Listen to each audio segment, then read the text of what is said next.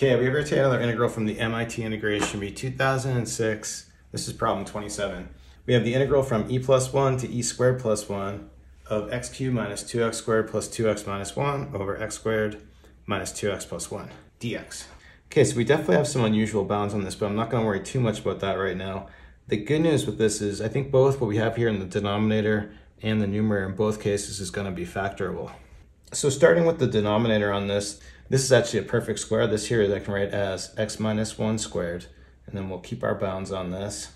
And then the numerator is a little more complicated, but just notice that 1 is going to be a root to this. If you just plug in 1 into this, you're going to get 0. So we can at least know that this is going to factor as x minus 1. And then kind of just putting this together in reverse, we see that the rest of this is going to be x squared minus x plus 1.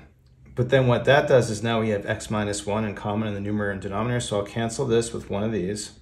And then what I can do here is actually kind of group this. I can separate this out, the x squared minus x from this plus 1, and then what we can do is break this up into two integrals.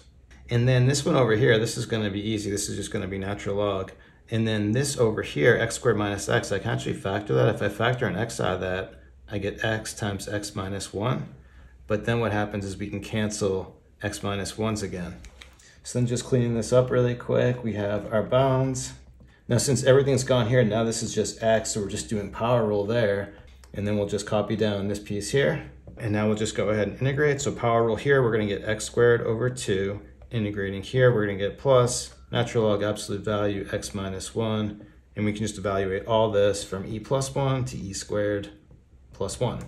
And to finish it off, let's just evaluate this. So first evaluating e squared plus 1. So we're going to have, this is going to become e squared plus 1 over 2, the e squared plus 1 squared. Then here we're going to have plus natural log absolute value. When we plug in e squared plus 1 minus 1, the 1's are gone, and we just have e squared here.